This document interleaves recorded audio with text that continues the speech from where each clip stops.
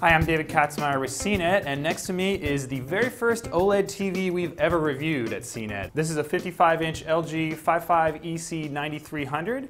It's the first OLED TV to cost less than $5,000. Specifically, it's about $3,000 right now, so that's really a huge deal for this new TV technology. Totally different from LCD and plasma technology, OLED uses organic light-emitting diodes to create a picture that really is spectacular. We'll get to that in a little bit, but first let me talk about the styling of this set. OLED allows the TV to be extremely thin. When you look at it from the side, it just kind of disappears. It's only about 1/4 of an inch thick throughout most of its body. There's a slightly thicker part in the back that houses stuff like inputs and the power supply and the power cable. Of course, you can't fit that into a 1/4 inch slice, but all told, it's one of the sleekest looking TVs.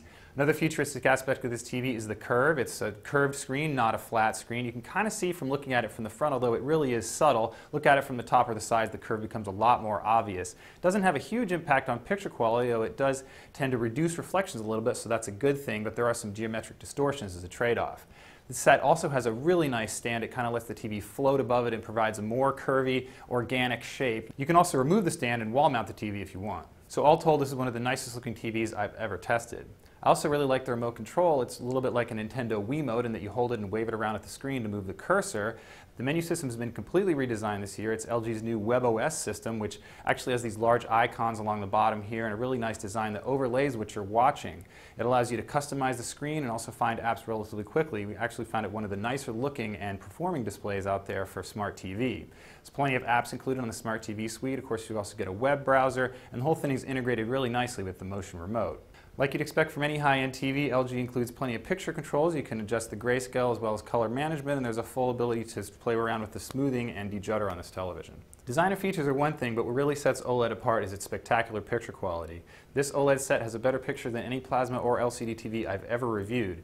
This set is capable of producing perfect black levels, which means that the black is actually completely black. It's as if the screen is off when it's really on. That can produce insane contrast, so when you're looking at the screen you can see a really bright area of the picture next to a really dark area of the picture, and it lends more realism and more pop to the picture than any TV I've ever tested. LG's picture is also characterized by good color and solid video processing, although both those aren't quite as good as some of the best TVs I've tested. It also has excellent viewing angles, much like a plasma, so it doesn't wash out when you see it from either side like a lot of LCD TVs out there. It's also very good screen uniformity, so you're not going to see those blotches that you see on some LCD TVs. So all told, again, the best picture quality I've ever tested. Anyway, that's a quick look at LG's 55EC9300, the first OLED TV we've ever tested and the very best picture quality we've ever seen at CNET. I'm David Katzmeyer.